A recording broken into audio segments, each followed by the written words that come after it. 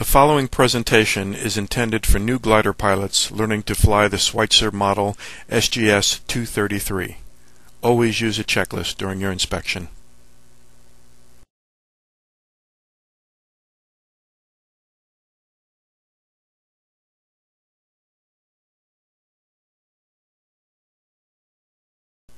When performing a pre-flight inspection, do it the same way every time. Start at the cockpit and follow through the checklist.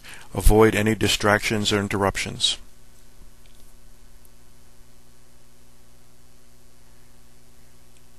When opening the canopy, be very careful, for the plastic is very fragile. Check to make sure the locking mechanism works well. Make sure the cable that holds the canopy in place holds it securely, and the cable that attaches to the release hinges are there and that work, being careful not to release the canopy. Next, look at the console and whatever instruments you have. This glider only has an altimeter, airspeed indicator, and vertical speed indicator.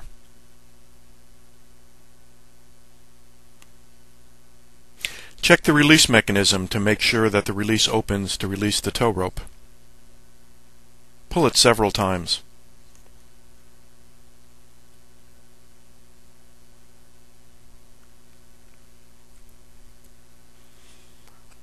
Now let's take a look at the rudder pedals and the cable that goes back to the rudder.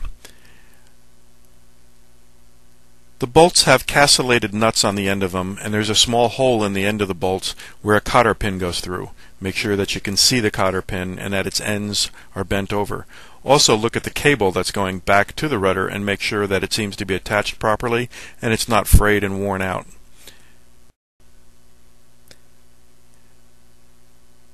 Near the top of each rudder, where the rudder cable attaches, there's a spring. Make sure it's there and attached properly to the rudder cable and to the front of the glider.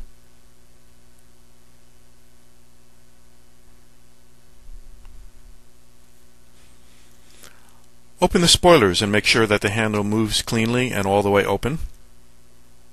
Work it back and forth several times. Leave them open so that you can inspect them as you walk around the glider. Next, let's take a look at the trim. Underneath the floor, the handle's connected via a mechanism to a spring to the stick. As you move the trim back, the stick should move back. As you move the trim forward, the stick should move forward.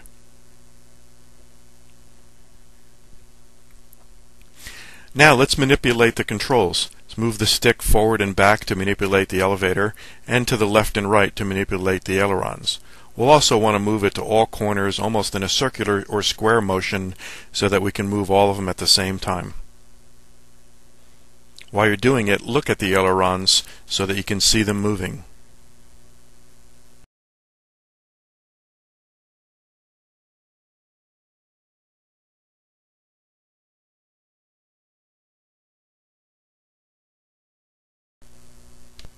Check that the elevator is moving up and down as it should, and then pull on the rudder cables to see that the rudder moves left and right.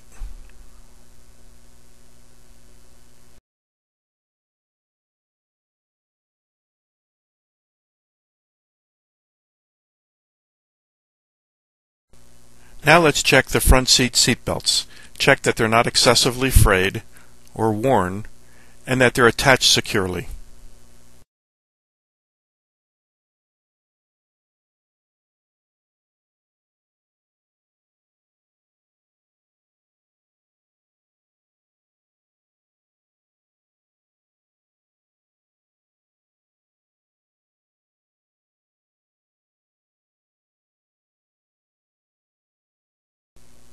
Now let's move to the rear seat.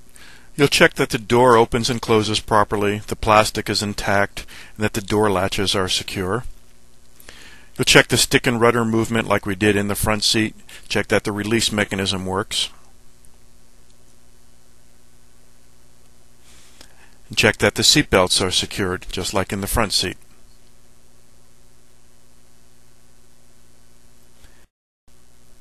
The next step would be to remove the rear panel so that we can look into the back and check some of the mechanisms there.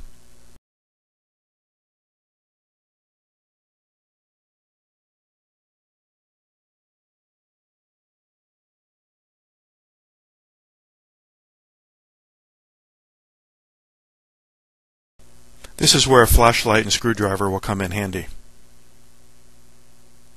As we look into the rear of the plane, we'll see where the main spar of the wing attaches to the frame of the glider. There's two large bolts going through with pins in the back holding them in. Checking to see that the pins are there. We'll also see the mechanism for the ailerons going horizontally left and right, and to the right side the push rod for the spoilers going up and down. We're checking to see that all the pins are in and the safety pins are in. As we look to the rear, we'll see the main bolts for the rear spar and the safety pins there, and also the attachment for the shoulder straps.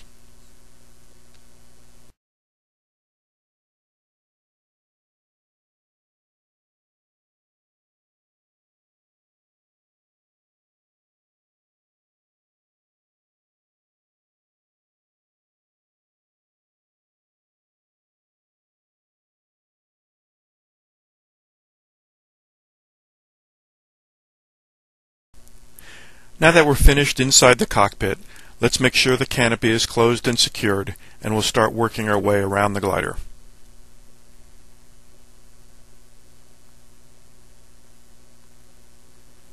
First are the main struts that are holding the wings up. There's bolts and safety pins at both ends.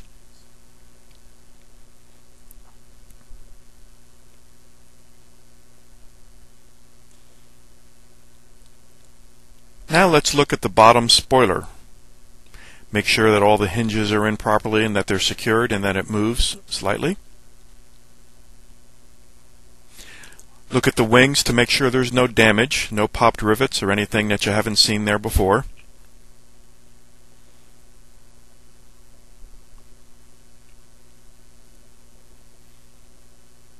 If there are wingtip tie downs, we can loosen those to make it a little bit easier to move the wing.